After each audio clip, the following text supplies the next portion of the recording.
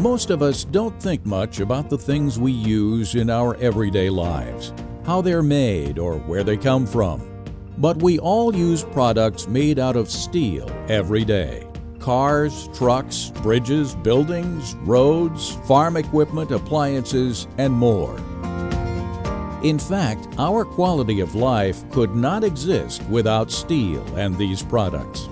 High-quality steel can't be made without iron ore.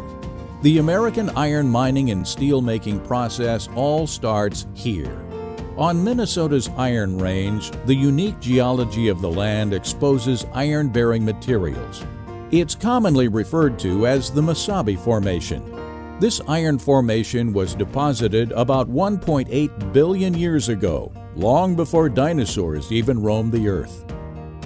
Before a mine can be opened, an extensive environmental review process must be followed.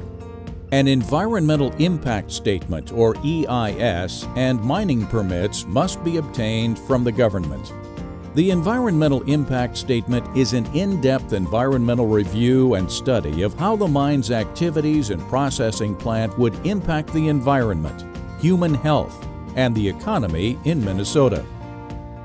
The EIS and permitting process includes not only scientific studies, economic impact studies, and sampling of the environment around the proposed mine, but also public meetings so people can share in the review process. Permits to mine take into account all the information developed in the EIS and define requirements the mining facility must operate under in order to comply. The permit to mine also includes the mining company's agreements on how the disturbed areas will be returned to a natural state once the end of the mine life is reached.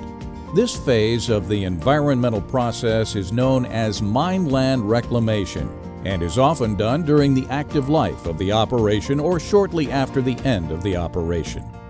Reclamation consists of modifying the disturbed land and returning it to a more natural state of hills, grassland, forests, and lakes for the benefit of future generations. The pits left behind from iron mining will become lakes where fish are stocked, and depending on future land use needs, shorelines could include residential developments, cabins, resorts, or public lands. Once all the permits, restoration plans, and financial assurances are in place, mining can begin.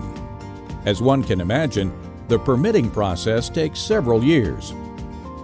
Taconite is the term used to describe the iron-bearing rock found in a portion of the Mesabi Iron Formation.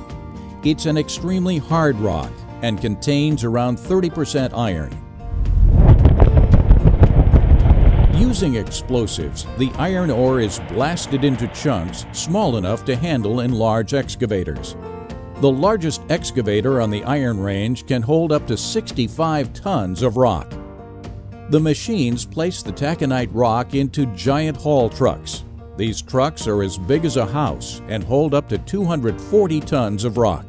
The trucks take the iron ore directly to the processing plant and the unneeded overburden to the nearby stockpiles. At the processing plant, the ore is crushed into even smaller pieces by rock crushing machines. The crushers keep crushing the rock until it's the size of a marble or smaller. The rock is then mixed with water and ground finer in rotating mills until it's as fine as powder. The iron-bearing mineral called magnetite is separated from the non-magnetic, non-iron-bearing waste rock using magnetism. The remaining rock is waste material called tailings and is stockpiled in large basins. The magnetite-bearing material has now been upgraded to higher iron content, now the size of fine sand, and is called concentrate. Some mines use a process called flotation to further separate the iron from unwanted materials such as silica by placing the concentrate in the slurry in large vats that froth or foam. The higher concentrate iron slurry is then separated by large vacuums which draw off the water, resulting in a drier cake-like substance with more iron and less water. The concentrate is rolled with clay inside large rotating cylinders. The cylinders cause the powder to form marble-sized balls. This is like rolling wet, sticky snow into balls to make a snowman. The balls are then heated until they're red hot. The balls become hardened and eventually cool. The finished product is an iron ore pellet containing 65% iron and designed to melt efficiently in a blast furnace.